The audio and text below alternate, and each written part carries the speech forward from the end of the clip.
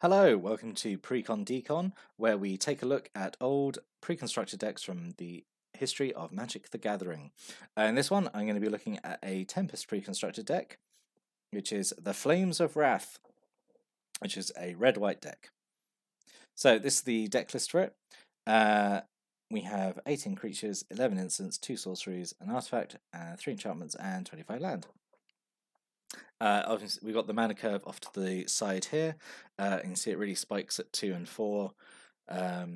Yeah, so you can probably guess what the theme is here. Probably lots of little weenie creatures, lots of burn, pretty straightforward red deck, and white apparently, but we'll get to that. So let's look at some of these creatures. So we have some creatures here which are just for kind of doing quick damage. So we have a full playset of Mog Fanatic. This used to be like a really good card back in the day because combat damage used to use the stack. So what you could do with Mog Fanatic is you could either attack or block with it. Put its combat damage on the stack, so you could do 1 combat damage to whatever it was blocking or blocked by, and then you could sacrifice to do 1 damage to something else. So that meant it could take down X2s, it could take down 2 X1s, it could take down an X1 and do 1 damage to an opponent. Really like nice flexible card back in the day. Like, it's only good because of like the rules back in the day. But yeah, really nice to see like a full playset of something in one of these pre-constructed decks. Fire Slinger. So this is weird. So back in the day, blue used to have the like the tap to do one damage to a target. With no drawback, whereas red, the color of direct damage, had to make do with this guy who does 1 damage to a creature or player and 1 damage to you. So they had to like have the flawed Tim. So I mean, like, it's weird. I'm not even sure if we really do Tims anymore. I can't remember the last time I saw a red creature that was genuinely like tap to do 1 damage to something. Thinking about it, most of these days it's usually like a triggered ability. Like if you for some reason the only one I can think of is the one from Ikoria, which was like it dealt damage if you cycled a card. There has to be another. I'm gonna have to look at that later because that's gonna bother me. But yeah. Anyway, Lightning Elemental for 1 haste. It's fine. I'm gonna go a little tangent here with the art. I always thought the Kev Walker art, like where it's the big like creature made out of lightning coming across a volcano or something, I thought that was always the art. But it's not. Apparently this was the original art. And it doesn't really look like a creature, but it's fine, I guess. Small tangent there, but I just really want to talk about the art. And then Coiled Tin Viper. 3 mana for a 2/1 first strike. Like, obviously not super great, but I'm going to say back in the day a lot, I realise, but back in the day, artifacts were usually kind of overcosted and or weak, because I guess the thinking was, oh, well, they can go in any deck, so they should be kind of bad. I mean, this is okay, like a 2/1 first strike. Actually, thinking about it, for the time, 3 mana for a 2/1 first strike would have been an alright rate. And then we have like a few other creatures here, which I guess all make use of red mana in some way to do something interesting. So Flowstone Giant had this kind of, I guess, the Flowstone mechanic, which was basically it was like kind of fire breathing with risks, in that you would usually pay a small amount of red mana, and you did quite a big power boost, but then an equally big toughness decrease. So I guess you'd swing this guy, and if he wasn't blocked, then you'd go, haha, now he's a 5/1. It's fine. Flowstone Salamander does 1 damage to target creature blocking it. I think this would have been sort of a pretty good actually for back in the day, like to have an ability like that. Like, he has no drawback. You don't have to like discard cards randomly or pay life or anything, as you see a lot of red cards of this time. Flowstone Salamander's kind of okay. It does annoy me that it's a Flowstone. It says a Flowstone creature, and it doesn't have the Flowstone mechanic, but that's fine. Sandstone Warrior the good. It's the Oracle text for this card is so weird because like he was in a core set where like the art was he was just like a regular like human.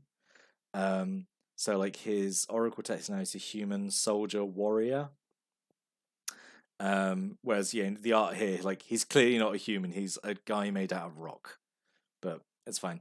First strike with fire breathing is a pretty good combination.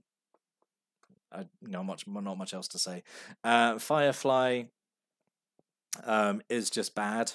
it's a 1/1 flyer for 4, but it has fire breathing. I'm going to go off a little tangent about fire breathing. So I never understand the design decision to. Okay, so like if you want to give a creature flying or first strike or trample or like an ability that's like always on, that's fine. You bake it into the cost of the card. Like it makes sense that like a 3/3 with trample would cost more mana than a 3/3 that doesn't have trample. But like with fire breathing, because it requires a mana investment to use, like Firefly would be fine if it was like, I don't know, say 1 colours and 1 red for a 1/1 flyer. That would be okay. Because like to make it good, you have to spend mana on it. Like essentially, like if you pay 4 mana for it and you never spend the mana on its fire breathing ability, then you've just massively overpaid for it for an ability you've never gotten to use. I hope you understand where I'm coming from that, but like it never made sense to me that fire breathing should like is as an ability is baked into a creature's cost when it's an ability you already have to pay mana. I'm going on a ramble there, but like, I hope I get what you mean. But yeah, Firefly is just bad. And then, speaking of bad, Wild Worm. This is great. It's 4 mana for a 5/4 and has a 50% chance of doing nothing. Comes to play, flip a coin. If you lose a flip, it goes back to your hand. Brilliant. I don't know why they like. You see this a lot in the earlier sets where like basically any time a creature has a power over 4, that it's like the design's got really scared, like, oh god, we have to give it like a crippling drawback. Because like, oh, you can't have a creature with more than like 4 power, it's too good. So you have things like this where you have like, 50% chance of like just spending 4 mana to do nothing. Like really terrible. You could argue that like because Pandemonium was in this block, that there's a potential of like, oh okay, you play Wild Worm, and if Pandemonium comes in, he does 5 damage, and then there's a chance he goes back to your hand, you do it again. But like that's not reliable or good. Wild Worm is just bad. And I just don't understand like the need for all these drawbacks. On the subject of drawbacks, Magmasaur. I mean, he's a giant dinosaur made out of lava. We can all get on board with that. So he comes in with 5 +1/+1 counters. I mean, firstly, like 5 mana for a 5/5. This time in Magic's history is, I mean, that's already big news. But of course, we need to have a drawback. So during your upkeep, you have to remove a counter from him, or you sacrifice him, and he does damage equal to the number of counters on him to each creature without flying in each player. So like this is a deck where like a lot of the creatures are quite small. So this guy has like almost like complete anti-synergy with the deck, because like if you blow him up too early, he obviously wipes the board, which is all your stuff as well, because this was the time Magic history where apparently all effects had to be symmetrical for some reason. Or if you want to use him to attack and block with, he gets progressively weaker anyway. I don't know. Just they didn't do it. He's a giant dinosaur made out of lava. Let him be. Let him be good.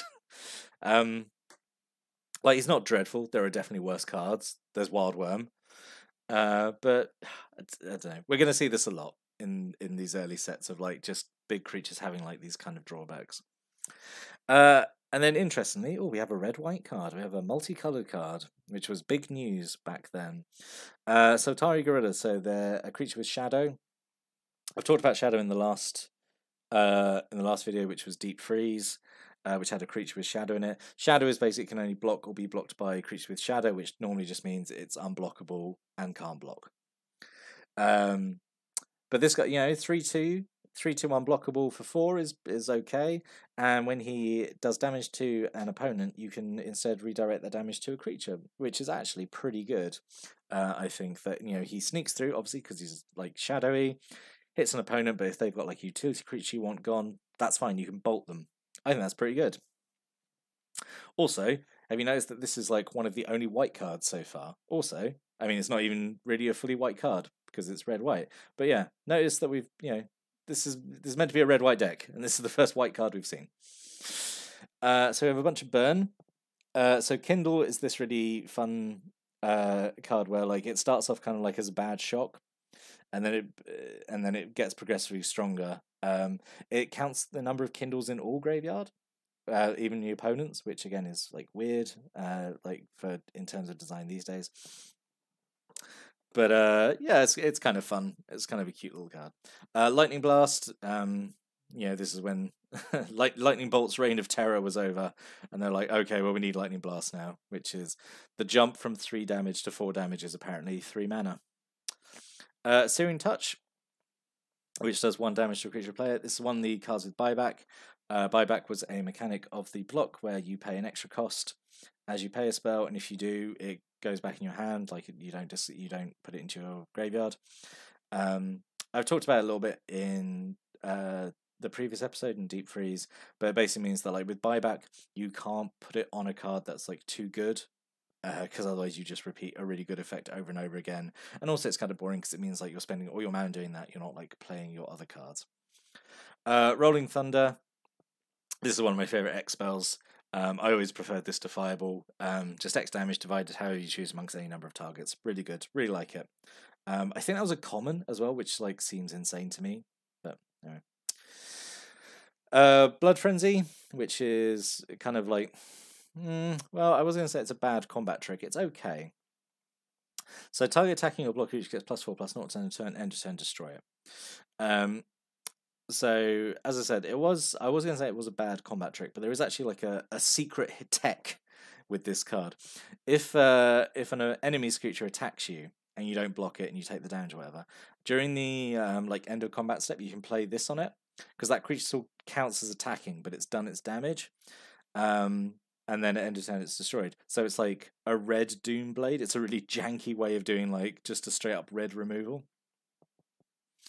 2 disenchants. Have you noticed the other? This is the only other white card in the deck. It's meant to be a red-white deck, and this is it. It's the 2 disenchants and the Satari Gorillas, and then Maze of Shadows.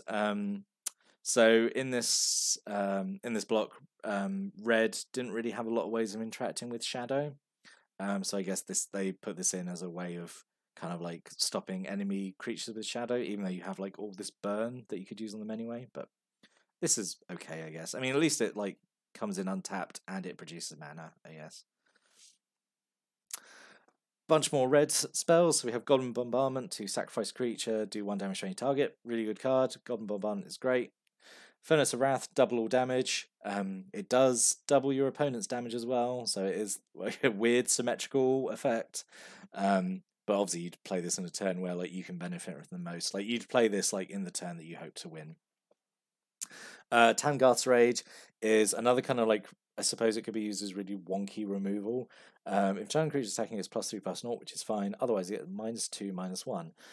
Again, you could stick that like on an opponent's like small creature, like an X1, and just kill them. It's okay. I mean, it's not great, but it's very weird. And then Squeeze Toy, 1 prevent 1 damage to a creature, whatever. Okay, it's fine, I guess. So what could have been? So I think the main thing is this deck should have just been like mono red. Like forget the white element of it completely. Just make it pure red. Because there were so many good like decent red cards in block that could have been used.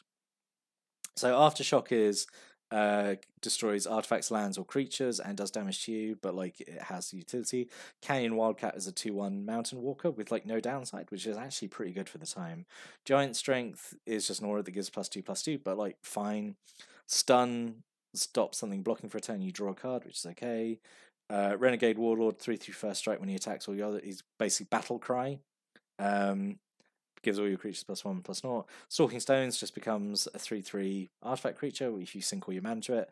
And Wrathy Dragon I feel like should have definitely won the res, because this used to be on like some of the booster packs, I think, because it's like a big cool dragon. But yeah, 5/5 with flying. When it comes into play, you sacrifice 2 mountains, so well, hope it doesn't get bounced. But again, then there was like so little bounce in this set. There was like Time Ebb and Capsize, and that was kind of it. So actually not as risky as it could have been. But yeah, I basically I think it's the white element should be taken out of it. Should have been just pure red. A lot of creatures, so just go wide, aggro, red, really straightforward. So in summary, I think it's it's okay. I think trying to include the white cards makes it like a little weak. There's some weird choices for like some of the cards included. But again, as we said before, like the thing with preconstructed decks is like they get played a few times, and then you would adjust them to how you want. But overall, I think this is okay. It's got a few rough edges, but it would have been a lot easier to pick up and play than I think Deep Freeze. This would have, I think, been more appealing to like maybe a new player, because you see like, oh, creatures, I attack with creatures and spells that do damage. Great, I understand that. It's a little easier to get your head around than like a load of counter magic. But what do you think? Did you have this deck? Did you ever play with it? Do you like how it looks? Stick a comment below. Let's start a conversation about the Flames of Rath. And I'll be back next time with another Tempest block precon.